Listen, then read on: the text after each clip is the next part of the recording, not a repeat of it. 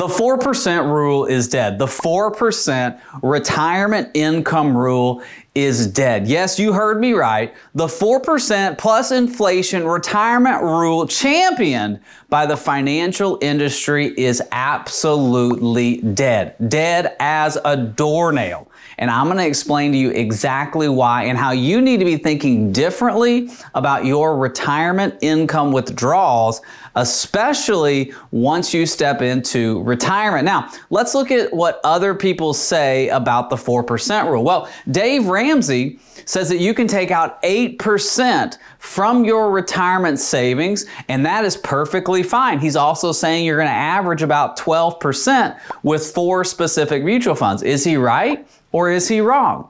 Bill Bergen, who championed the 4% rule, says, hey, you can take 4% plus inflation, meaning you take 4% this year. Next year, if inflation's up 3%, you take 4% plus the 3% inflation on that 4%.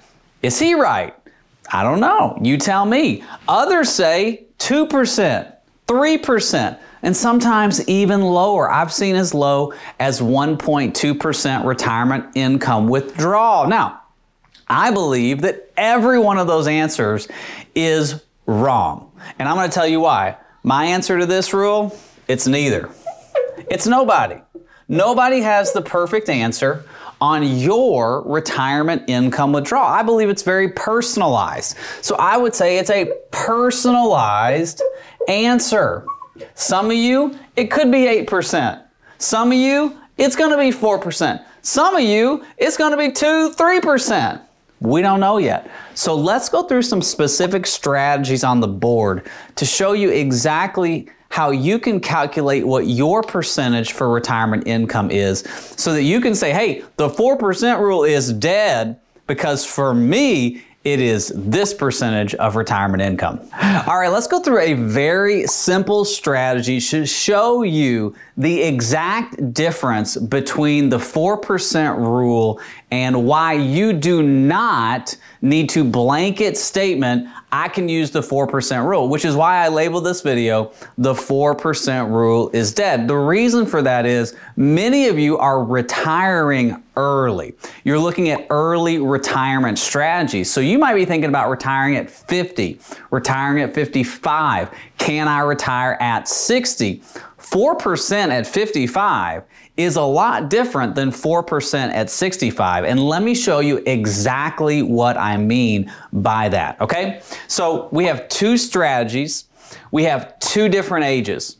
We have a 55-year-old person here, and we have a 65-year-old person here. Now, the information or data for this individual is going to be exactly the same. $1 million in 401k, non-qualified account, whatever. $1 million, okay? We have one individual who's 55 and one individual who's 65. Throw out that we need to use the rule of 55 if all this money's in a 401k. Throw out taxes. We're just looking specifically at the data.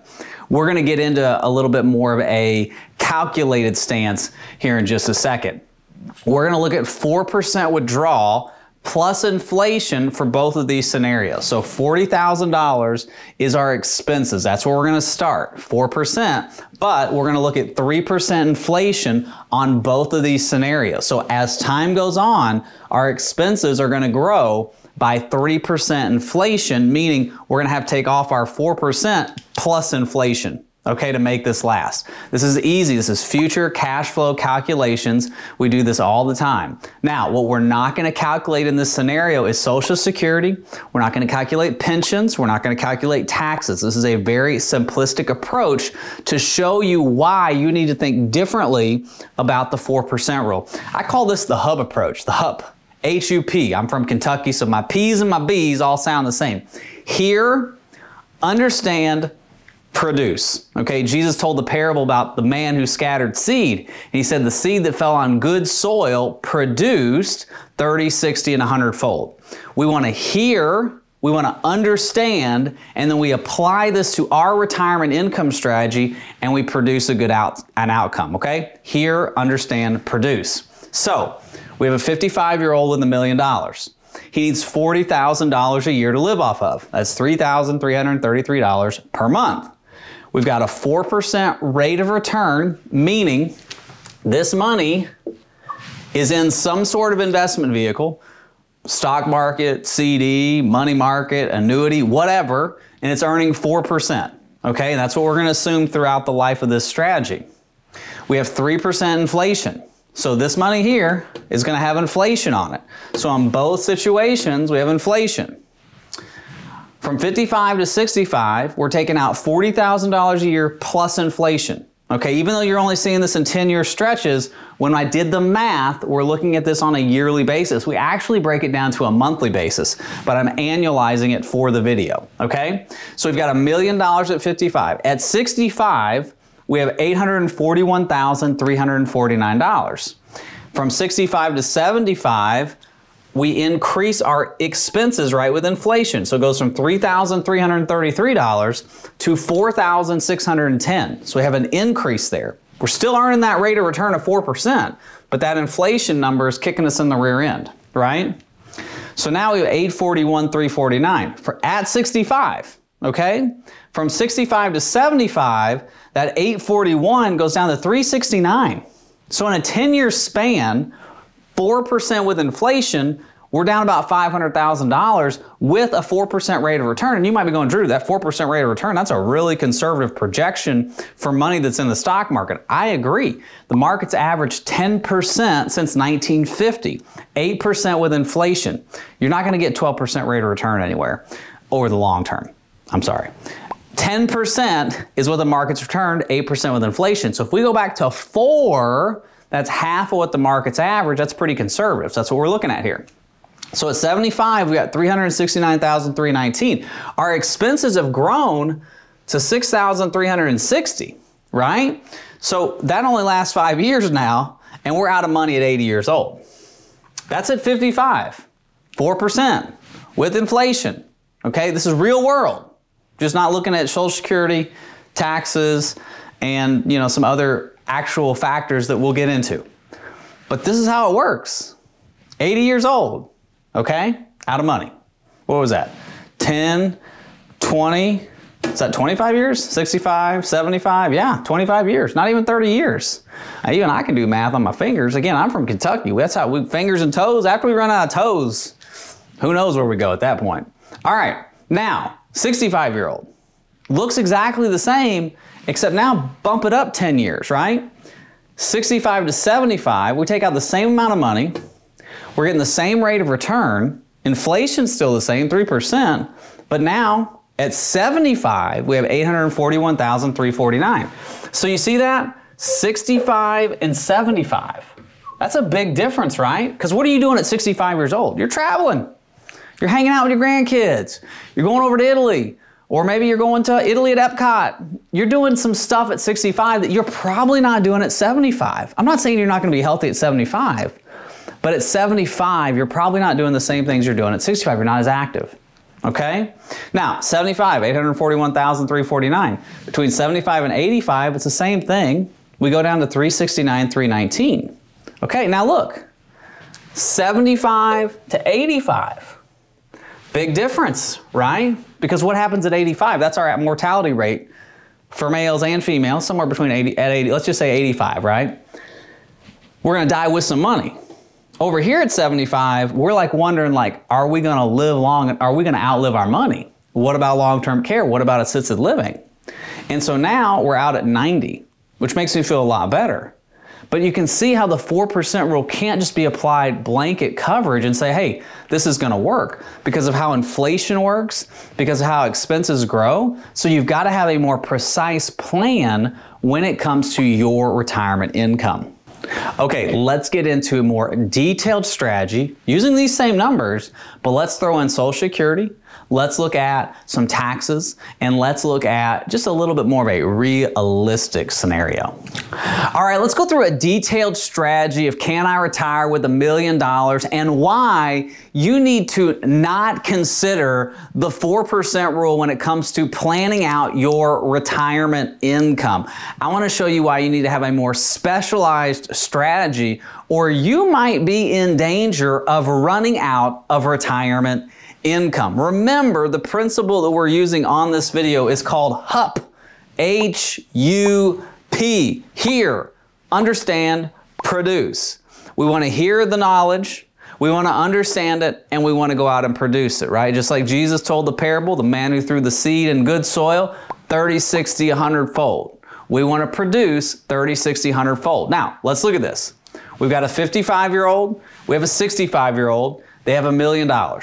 Okay, now I'm not concerned about saying this is the same person and them working. These are two separate people, 55-year-old and a 65-year-old. Now, they're both going to need 4% out of their portfolio to start. So we're looking at 4% plus inflation. They're both going to get Social Security at 67. So we're going to wait till the full retirement age to take Social Security. Now, the reason we're going to wait till 67 is because at 67, you get 100% of your full retirement benefit. If you claim Social Security early, 62, 63, 64, you get a reduced benefit. So at 62, you get 70% of your full retirement benefit. If you claim at 70, if you're an overachiever, a broccoli eater, you're going to get 124% of your full retirement benefit. Now, I'm not telling you that claiming at 67 is the right decision. What I'm saying is claiming Social Security is a personalized decision, and for this video, we're going to look at claiming at 67. We could claim earlier, but we're just going to look at full retirement age. We're trying to get the data as close to comparable as we possibly can.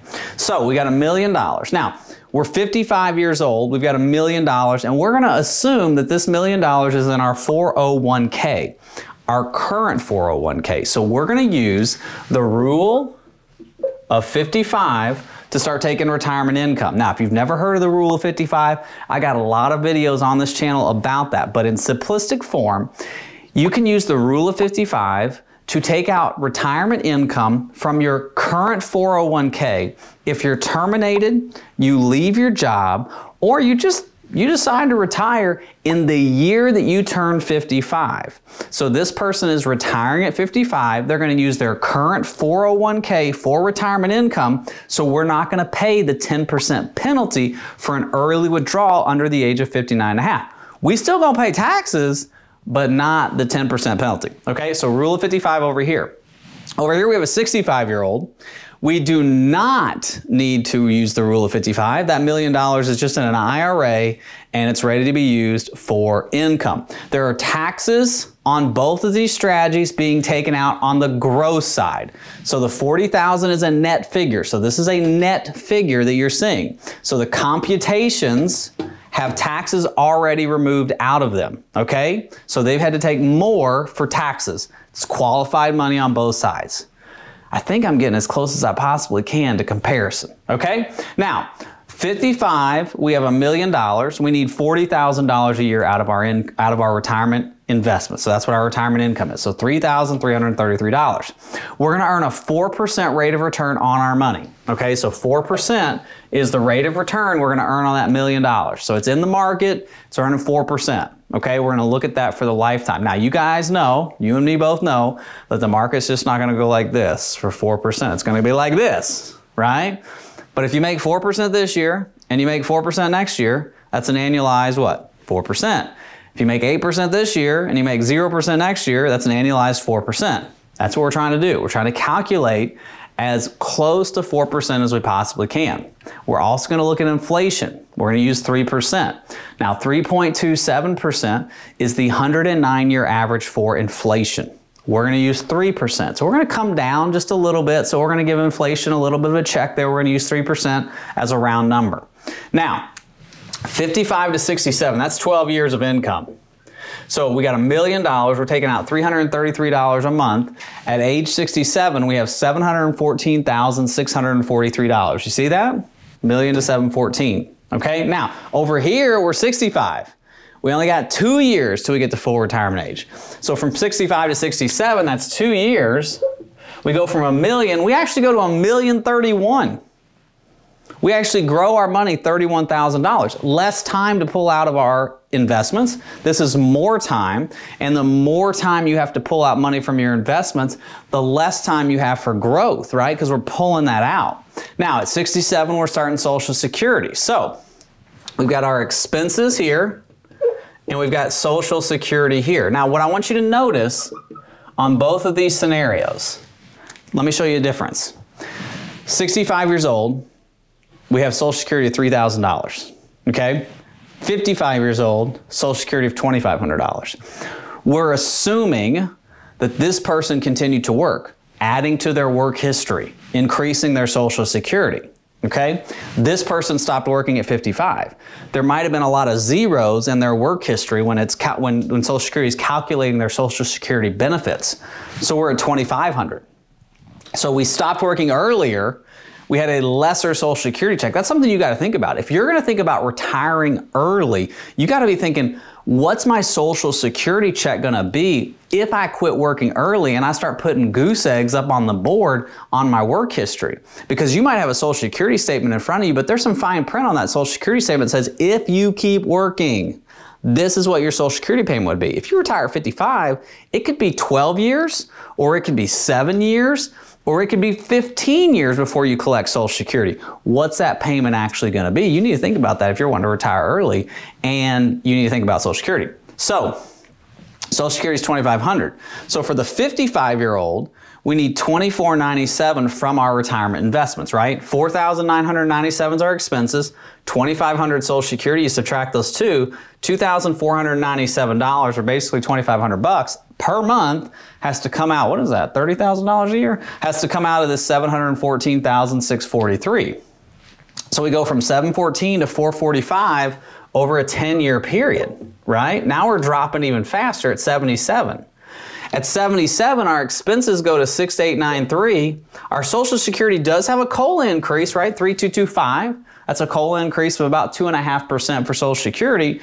And now we need 3,668. We're out of money at 84 years old. 84.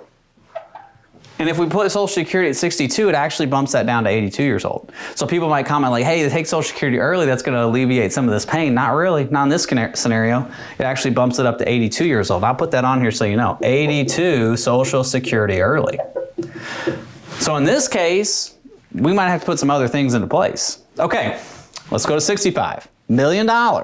Social Security is $3,000. So from 65 to 67, we go to $1,031,000. Now, our expenses go from $3,300 basically to $3,500, right? 2-year span.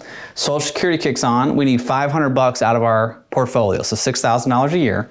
So you actually grow. Look at that. In 10 years, we go $350,000, or basically $320,000. $1,031,000 to $1,350,000. I'm running out of toes and fingers when it comes to counting. Now at 77, we got 1.3. Our expenses have grown about $1,400. Do you see that?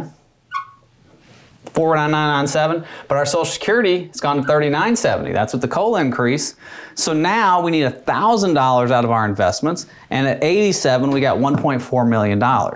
So this is a great scenario. The person keeps on growing, even though they're taking money out of their investments. Now, obviously, they've worked longer. They have a longer work history, so their Social Security is higher. They've had to probably work a lesser paying job, because at 65 they have $1 million now, whereas this person at 55 had $1 million. So they saved more. Maybe they sacrificed a lot more earlier and this person did not, so they had to work earlier.